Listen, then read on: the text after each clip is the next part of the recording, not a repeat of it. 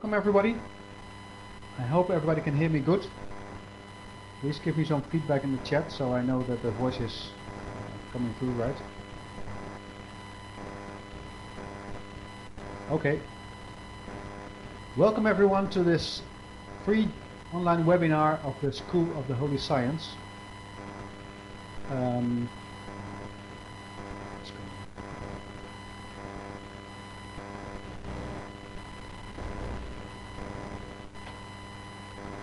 I will not be able to answer the questions you put in the chat online, but my colleague Sven will hopefully answer them. The questions he's not able to answer, I will read them in the break or at the end, and then I will answer them at that moment. Okay, so let's start with it. The subject of this webinar is the science of creation, and it consists of a lot of 7 parts, and in fact this is also a part of Holy Science, because the whole of Holy Science is much broader than only this subject. For those of you who are not familiar with me or my work, when you go to the website patheo.nl, you will find a lot of information about what I've been doing lately. A lot of video presentations are there as well. 3 ebooks you can read for free online, and many articles. Maybe it's also interesting at that website, if you go to the English section and you click on Patheo Academia, then you find the scientists with whom I'm working closely at this moment. One of them is Santos Bonacci. He's also very active within the School of the Holy Science. So yeah, you find more on patheo.nl. Patheo, by the way, is a Latin word which means no longer hidden. And the goal I have with Patheo is to make as much holy science put it into the public domain, so it's no longer a secret anymore. Holy science, yes, science and spirituality are strongly connected. When we disconnect those two, then we get something that is really not in balance. For instance, if we have science without spirituality, we find really dead and soulless science, and that's in fact the science we can find at the universities. Everybody feels, at least I feel it, and I think a lot of people too, that the science there is not having any soul at all. It's in the mind, it's fantasy. To me it's not real science, to me that is science fiction. But the other side is also true. When we have spirituality without science, then it is more like fantasy, and it's ungrounded. It doesn't have a strong base, a firm base. So we need to understand that spirituality and science are in fact 2 sides of the same coin, and we need both of them to understand the whole of everything, the holy science. So the holy science has spirituality within its core. The things I'm going to present today have also been written down in this online ebook. You can find it on the website of patheo.nl. The title is Holy Science, and the subtitle is Understanding the Process of Creation. So most of the stuff I'm going to talk about is also there. If it's going too fast, you can just open this ebook and read it page by page. In order to understand Holy Science, there are 3 different approaches, but they are complementary to each other, because in fact they end up with the same result. To me, Holy Science is the study of harmony. And we can study harmony through music, through geometry, and through numbers. And in this webinar we'll see each of these 3 approaches, and we see that they actually have exactly the same results.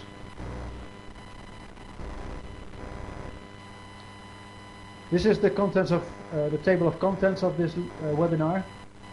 I will start in part 1 with discussing the 7 days of the week. Everybody knows those 7 days, but not everybody knows that they are directly related to the 7 visible lights around us, the heavenly bodies that surround our mother planet.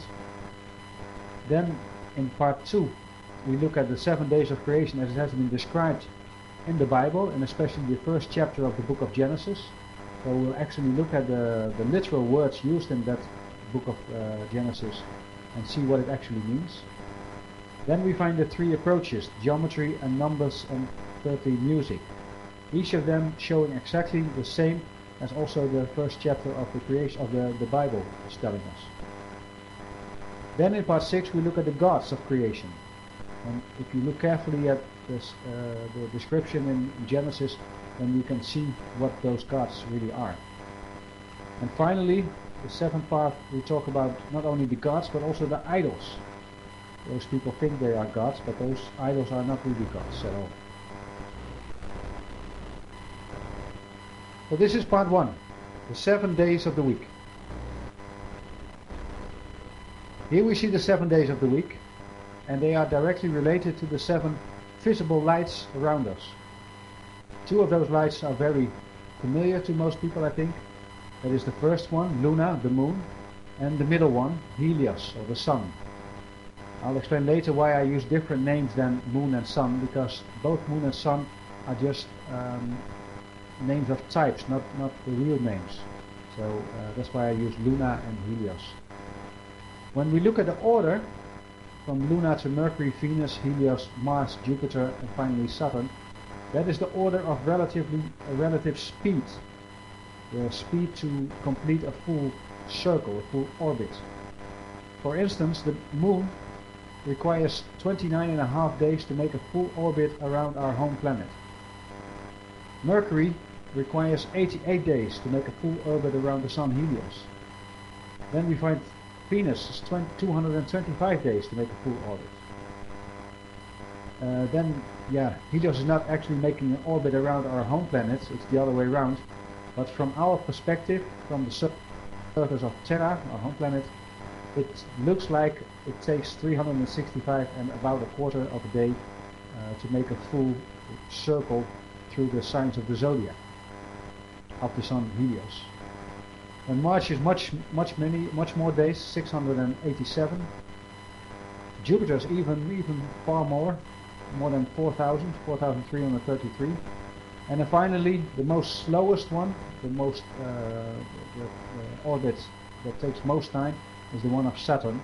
It takes more than 10,000 of our days, of our rotations around our axis. But the funny part is, 10,760 days is also 29.5 years. So while the moon, Luna, takes 29.5 days to make a full orbit, Saturn takes 29.5 years to make a full orbit around Helios. So that's really funny, I think. So the moon, on Monday we honor the moon.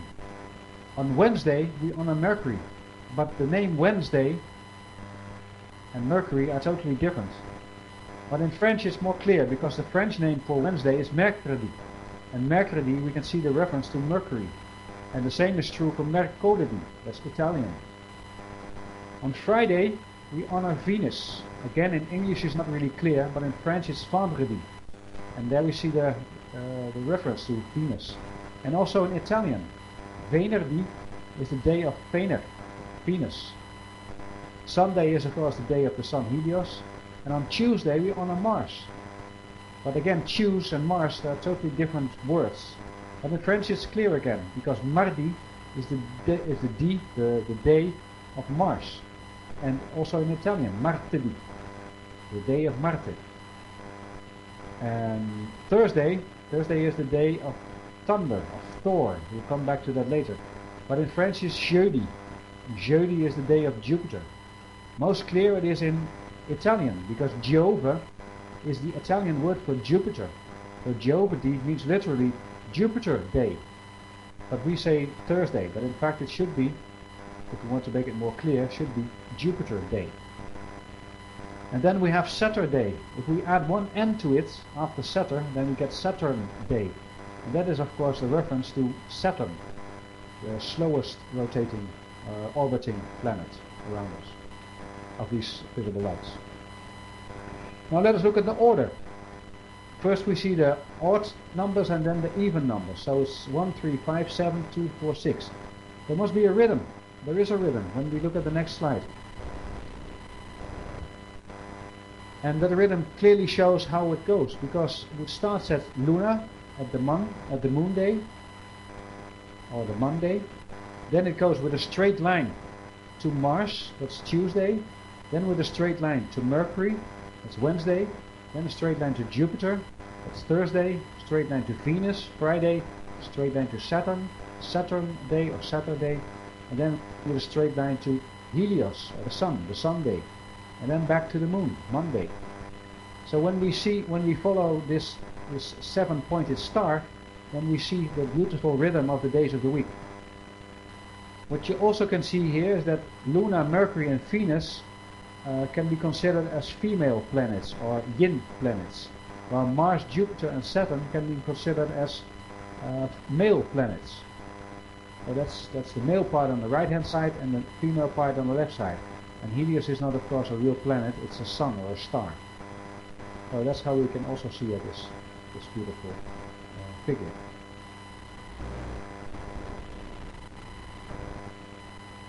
We say moon, but as I said before, the moon is just the name of a type of a planet. It's namely a planet that's orbiting around another planet. That's a moon.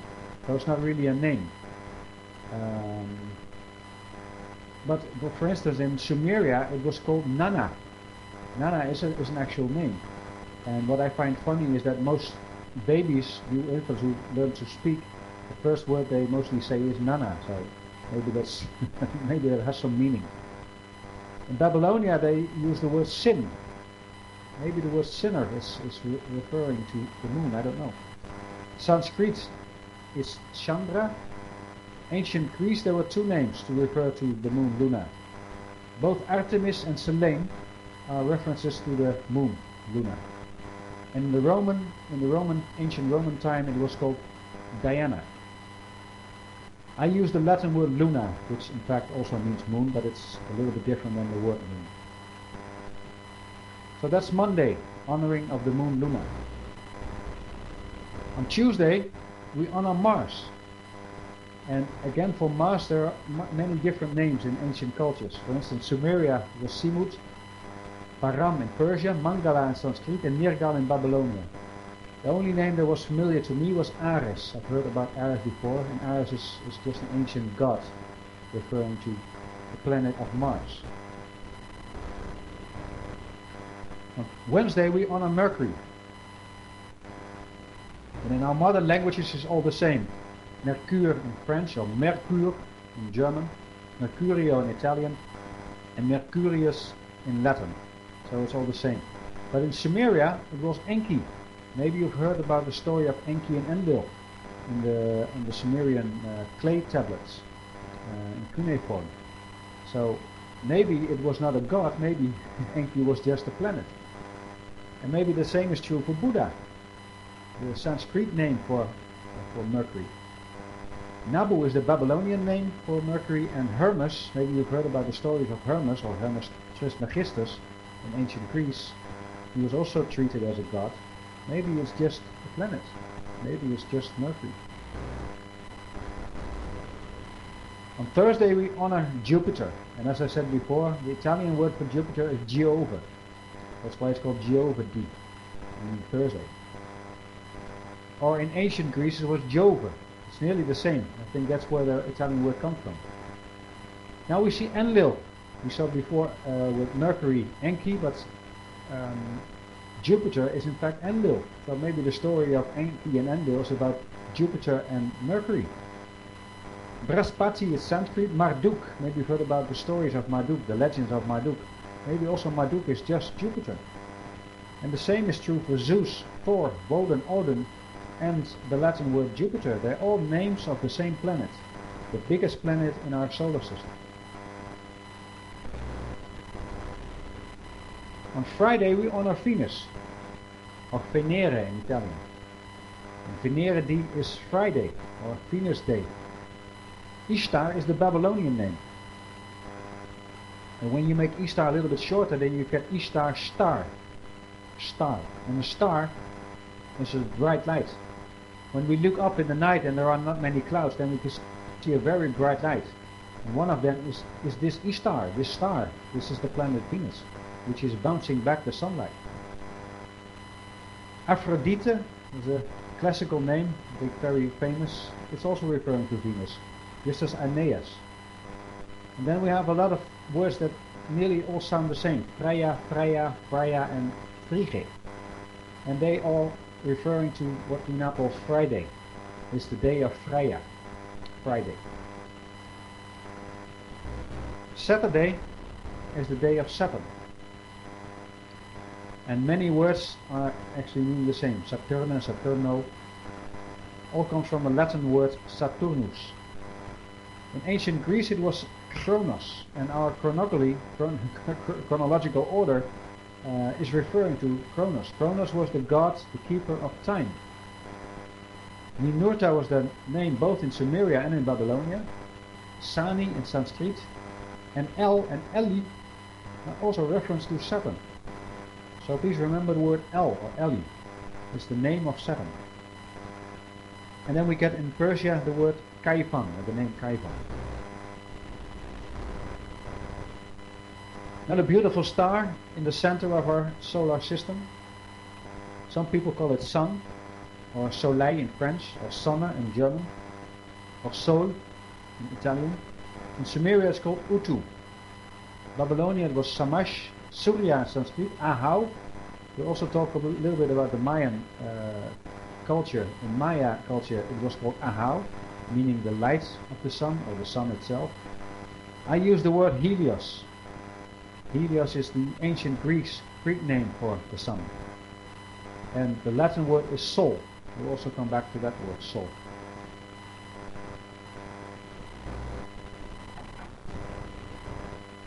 When we look at our chakras, we have 7 inner chakras. They correspond to the 7 visible lights, to the 5 planets, including together with the sun and the moon.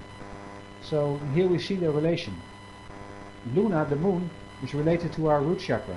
Mercury to the sacrum chakra. The solar plexus sacrum is related to Venus. In the middle we find the heart chakra, and that's related to Helios. Mars is to the throat chakra. The third eye chakra is related to Jupiter, and the crown chakra is related to Saturn.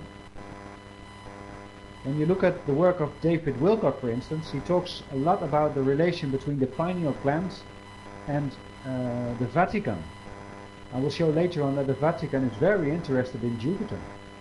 So, in fact, the pineal gland is very present in Vatican City. What we see is that the glands, the endocrine glands, are directly related to each of these chakras. So it's not just about energies, it's also about creating hormones.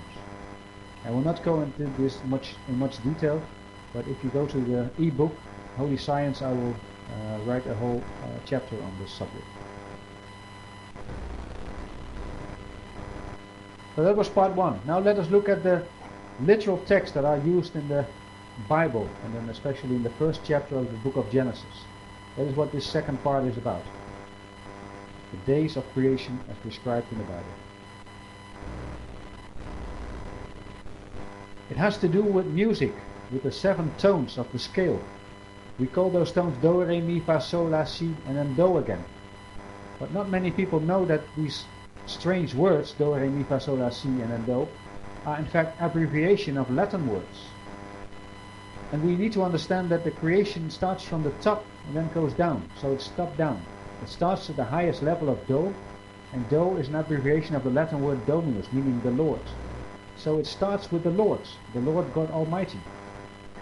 Then the creation goes to a level below Do, and that's the level of Si. And Si stands for the Latin word Sidera, meaning all stars. Below that we find the level of La, and that's an abbreviation of lactea. People who have lactose intolerance, they are not able to digest milk or milky products. So that's lactea. Lactea means milky, and it's a reference to the Milky Way. I will come back to that. Under that we find the level of Sol, and Sol is the Latin word for the sun.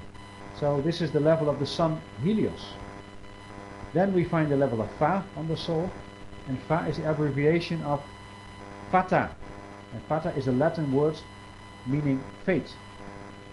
And when we understand that fate is created by the position of the planets in the 12 houses of the zodiac, then we can understand that astrology is trying to teach us something about fate. So that's the level of Fa, related to the planets in our solar system. Then we arrive at the level of Mi, in microcosm. because me is an abbreviation of the Latin word microcosmos. And the microcosm, or the microcosmos, that is our home planet. That's the microcosm within the macrocosm. We'll talk about that later. And then at the bottom, at the lowest level, we find Re. And that's an abbreviation of Regina. And that's the Latin word meaning regent. And the regent in this case is the moon Luna. So here we see 7 levels of creation, for instance.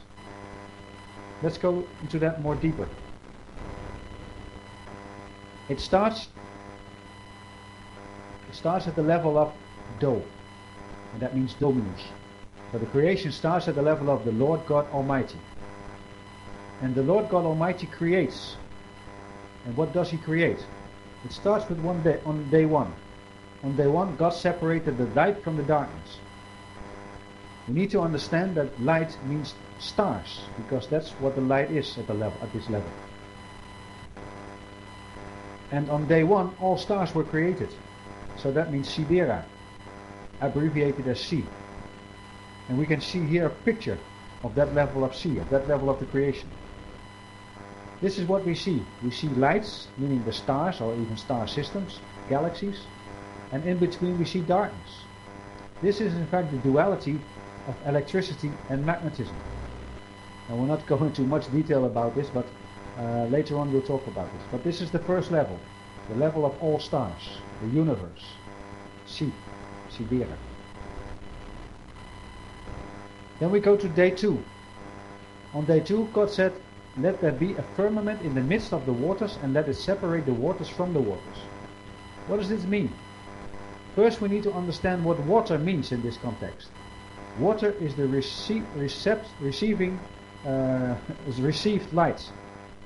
So when light is coming to us, it looks like water, or it appears like water, and that is in fact a star.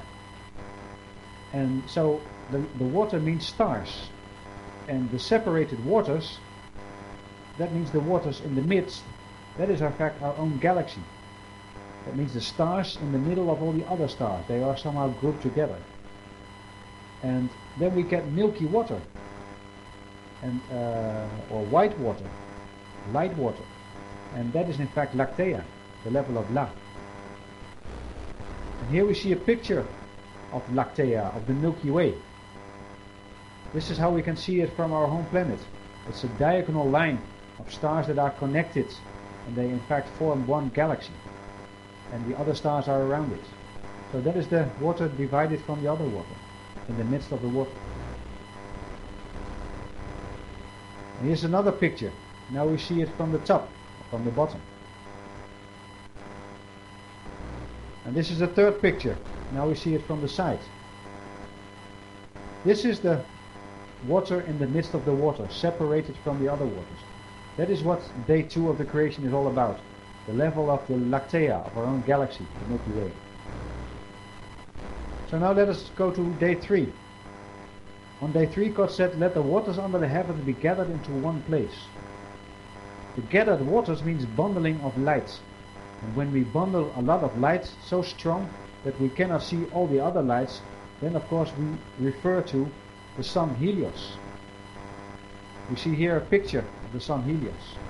And here you see that all the light is bundled into one place, and the light is so strong that we're not able to see any other lights. They are there still, but because this light is so powerful, we're unable to see it. That's what we get at this day. Day 3. Now let us go to day 4. On day 4 God said, "Let there be lights in the firmament of the heavens to separate the day from the night, and let them be for signs and for seasons and for days and for years." The signs of the times, because that's what it's all about, the signs of the times are the planets. And the planets wander through the zodiac. And depending on in which house these planets are, we know what time it is, what astrological meaning it has. So the planets are the signs of the times. So this is the level of the planets creating our fate, or fata in Latin, abbreviated as Fa. So day 4 is about the creation of the level of Fa. And here we see those planets. This picture is not totally true, because in fact Venus is a little bit smaller than our home planet Terra. This picture is suggesting the other way around, but that's not true. But we can clearly see how big Jupiter is compared to the other ones. It's far the biggest one. Yeah, from left to right we see first the Sun Helios, then Mercury, then Venus, then Terra, our home planet. Then we see Mars, then Jupiter, and finally Saturn with the rings. And here we see an example on the next slide of the astrological calculations. We see a full circle in which the 12 signs of the zodiac are present, and we can see with the other symbols where each of the planets or the visible lights, I have to say, are in which house they are, and what does it actually mean. So this is not a webinar about Western astrology, but this is just to give an idea why it is related to the 12 houses of the zodiac and the planets, the level of time. Now we arrive at day 5.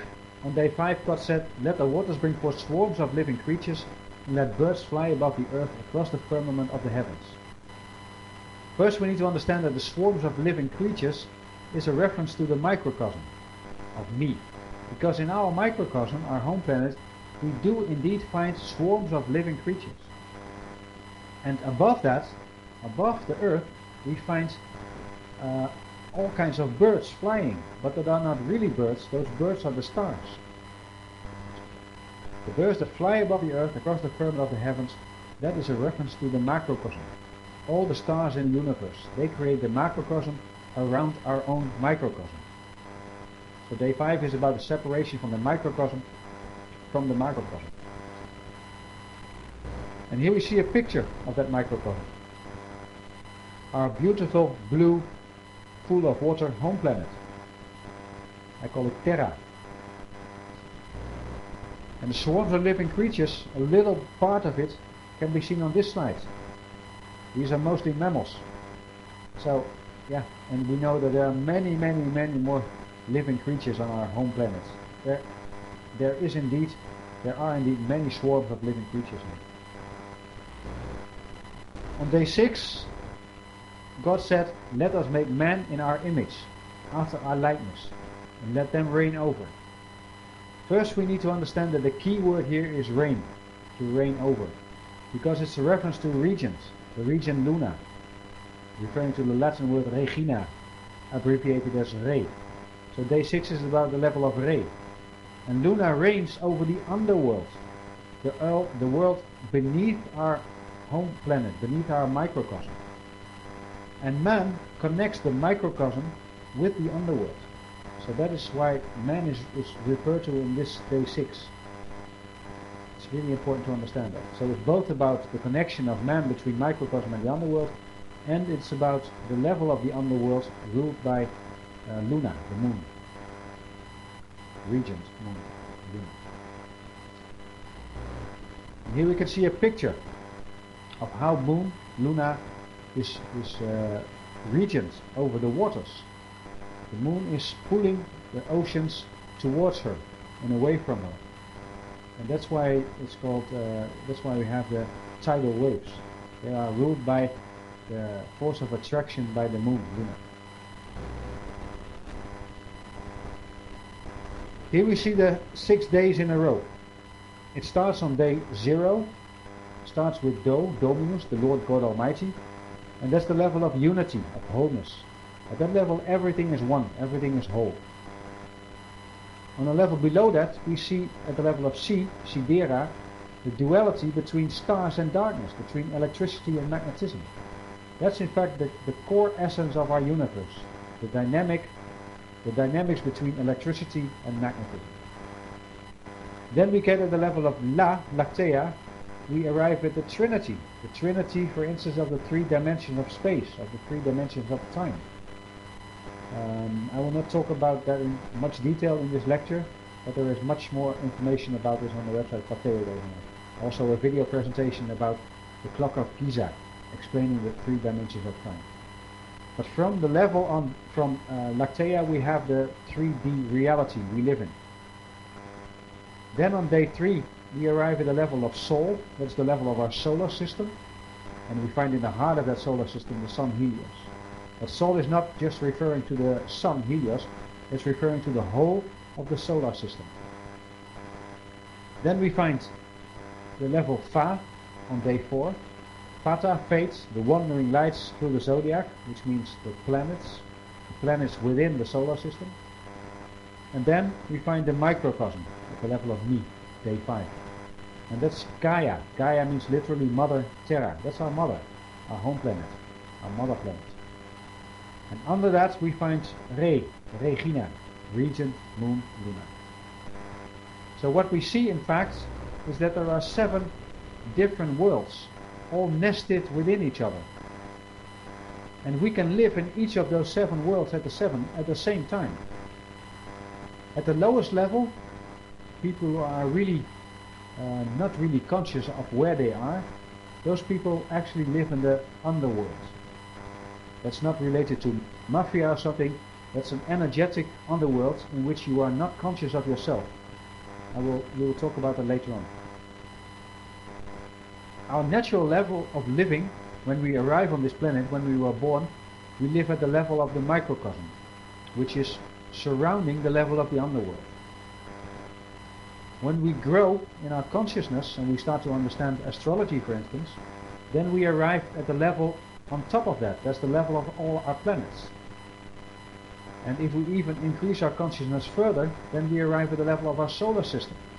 And then we connect directly to the sun Helios. But we can go further. We can even connect ourselves to the galaxy. And the heart of that galaxy was called the Hunapku by the Mayans. So when we do that, then we are at that level, and then we live in the 3rd world from the top, which is a really high and big world. But we can even continue, we can even connect ourselves to the whole of the universe, and then we live in the 2nd world from the top. And when we are able to raise up ourselves to the level of Christ consciousness, or wholeness consciousness, or unity consciousness, or whatever we like to call it, enlightenment, or samadhi, or satori, all those words mean the same to me, then we arrive at the level of all universes. Because I think the world is even bigger than our own universe. I think there are more than one, there's more than one universe. So we can live in each of these 7 worlds, or at all those 7 worlds at the same time, depending on our own consciousness. And just like these Russian dolls, they fit into each other. That's what we need to understand. It's a world within a world within a world within a world. It's a kind of fractal. So that was part 2. Now let's move on to part 3. We saw in part 2 the meaning of the first book, the first chapter of the book of Genesis, of the Bible, meaning that there are 7 worlds, each ruled by their own level of creator. And now we'll see in this part that the geometry of creation is showing us exactly the same. It starts at the level of wholeness. And at the level of wholeness we find one.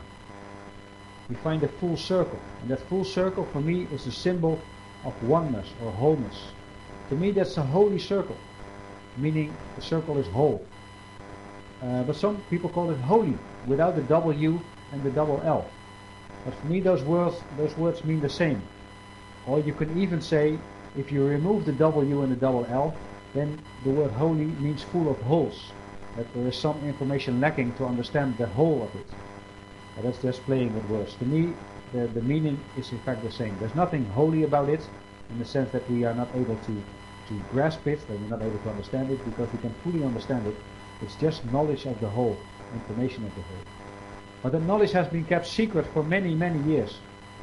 And the purpose of the School of the Holy Science is to make this sacred science, or this secretly kept science, open and public, so that everybody can learn from it and can understand it. And you can no longer be misled or be fooled by the powers to be, or the powers that were, perhaps. And when you make things whole, then you are healing. To make something heal means to make something whole again, to bring it back in the state of unity. So it starts at the level of oneness, the full circle. At the second level, we arrive at 2 circles overlapping, and the perimeter of each circle is going through the heart of the other circle, so they touch each other in the heart. And I symbolize that with a full circle divided into 2 equal parts. And also the symbol of Tao, the symbol of yin and yang, at the right hand side at the bottom line, the bottom corner, bottom right corner, is also referring to that duality of yin and yang, of the male and the female, or the up and the down, or the lightness and the darkness, or whatever we want to call it. And even the symbol of the Vesica Piscis is referring to that same duality, because that's in fact the overlapping parts of the 2 circles, plus a little bit extra to give a tail to the fish. So the level of C is the level of duality. The geometry of La is the geometry of the Trinity, the Holy Trinity for some people. That's just the Trinity of the whole, because a Trinity is symbolized with a circle in which we find a triangle. So the triangle within the circle is the Holy Trinity, Trinity within the whole.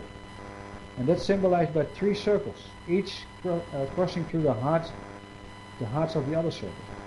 And when we connect those hearts, then we get a triangle.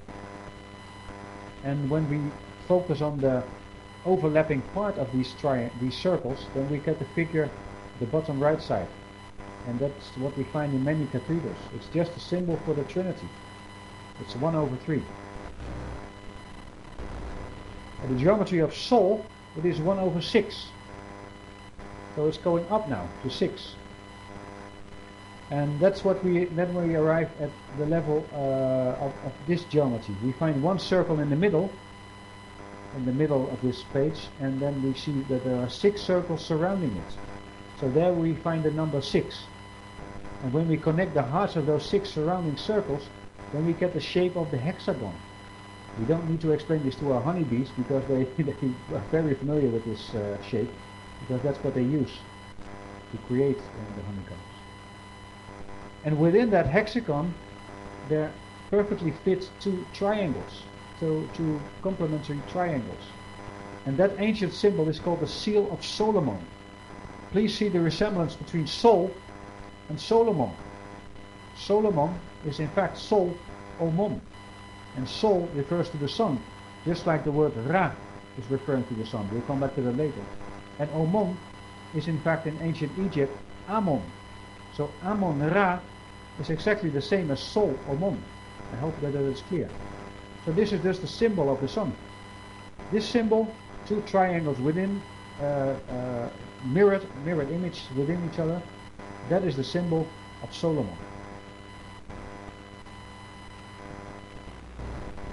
Now we go to the level of Fa. And when we count now the circles in the outer perimeter, then we see that there are 12 circles surrounding the previous 7. So there's 1 in the middle, that is the level of unity of 1, of Do. Then we have 6 surrounding it, that is the level of Sol. And now we find 12 surrounding that 6, and that is the level of Fa, the geometry of Fa. When we look at the original circle in the middle, then we see that there are in fact 6 kind of leaves coming from the middle, and there are also 6 at the perimeter of that circle. So it makes a total of 12. So that means that the original circle in the middle has 12 so-called leaves, but all the other ones have less than 12. When we give each of these circles, each of these 19 circles, 12 of these leaves, then we get the symbol of the flower of life, with also a new circle around the whole shape. That's what we see at the left hand side. That's the flower of life, in which each circle has 12 leaves. And that's also a very ancient and beautiful symbol, very powerful. I use the symbol at the right hand side at the bottom. It's just a circle divided into 12 equal parts. To me, that's the symbol of the level of Fa. At the level of Mi, the geometry of Mi, we now find 24 circles at the perimeter. So now there are 24 circles surrounding the previous shape. And to symbolize that, I use a circle divided into 24 equal parts. And this is an important shape, because here we see the shape again. But now let us look at how many circles there are next to each other. And that's what we see here. We see one circle in the middle, the original one, and then in 6 directions there are 2 circles next to it. Makes a total of 13 circles.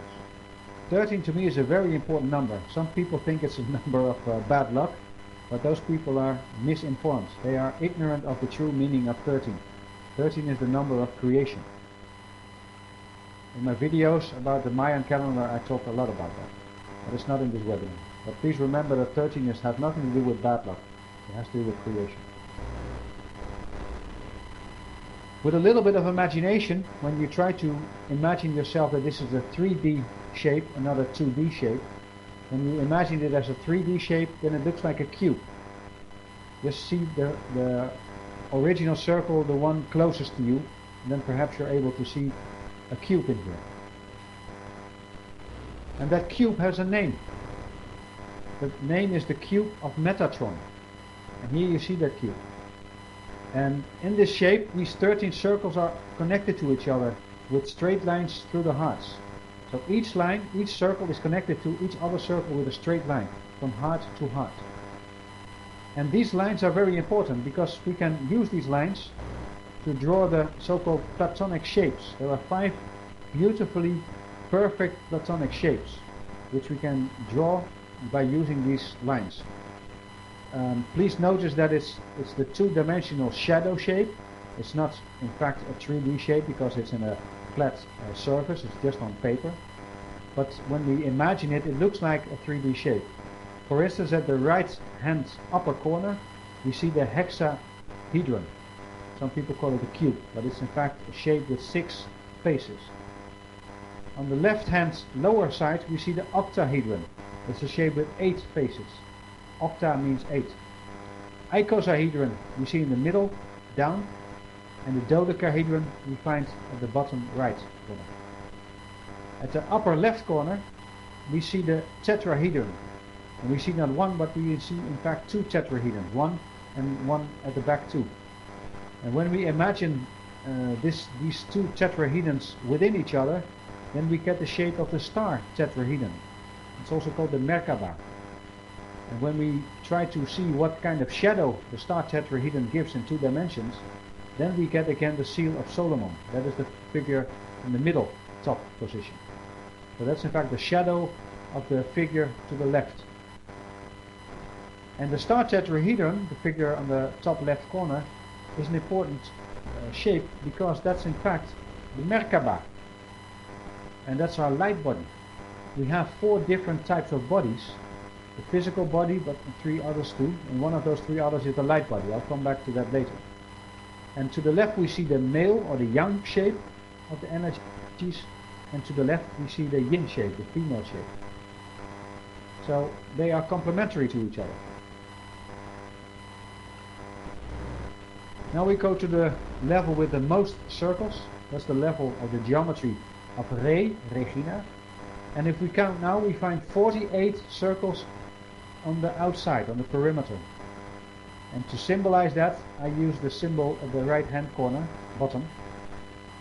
It's a full circle divided into 48 equal parts. So to summarize, the ray of creation starts at the level of Do, which was a full circle. Then we arrive at the level of Si, a circle divided into 2. Then we arrive at the level of La, a circle divided into 3. Then we get a circle divided into 6 at the level of Sol. Then divided into 12, that's the level of Fa. Then divided into 24, the level of Mi. And finally the level of Re, divided into 48. So when we look from left to right, we see the ray of creation. It starts at the top level, the level of Do, the Lord God Almighty, Dominus.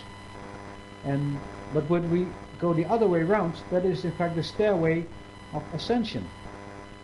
When we arrive on this planet, we are at the level of Mi, the microcosm, but because of many reasons, most people fall to the level of the underworld, the level of Regina. And they have to go, if they want to go home again, they have to bring their consciousness up first to Mi, then to Fa, then to Sol, then to La, then to Si, and finally to the level of Do, where there is unity or wholeness consciousness. So the way of creation is the opposite direction as a stairway of ascension.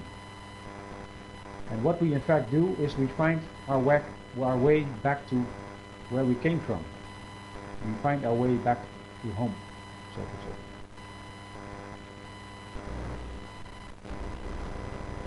Now we arrive at part 4 of the science of creation, and it's about numbers. And if we have looked carefully to the previous part, we've seen the numbers already, because they were already there. We started with the number 1. The number 1 is the level of Do. Do means the Lord God Almighty. That's the level of unity, of wholeness, of oneness. One full circle. And everything on this circle is the same. Doesn't matter where you are at the perimeter, it is the same position relative to the center, the same distance. So that's why the circle represents the whole.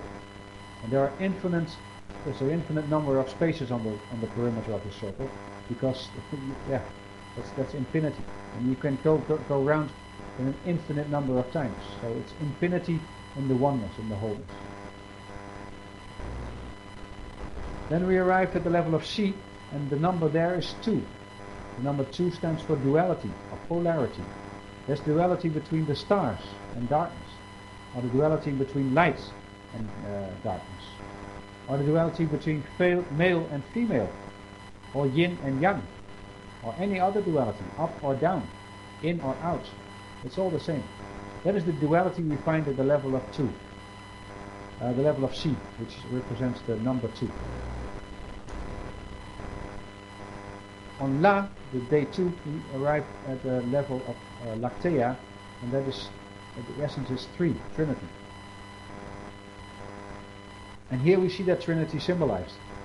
It is the duality between yin and yang, between white and black, or light and darkness. And there is a third one. The third one is in between. Some say yin, yang, and yen. The yen is the third one, in between. And the third one is both yin and both yang. And that's really important to understand. And from the level of Lactea, from our Milky Way down, everything we encounter is in fact a duality, a trinity between the duality and the third neutral point. For instance, the electron, neutron, and the proton. There are many other examples of this. In my book I give a number of those examples. You can also say positive, negative, and zero. It's all in here. So that's the level of Lactea, 3. And from here we start to double. And the figure for doubling is this beautiful symbol. On the next slide. Maybe you are familiar with the work of Marco Rodin or Randy Powell. Randy Powell is also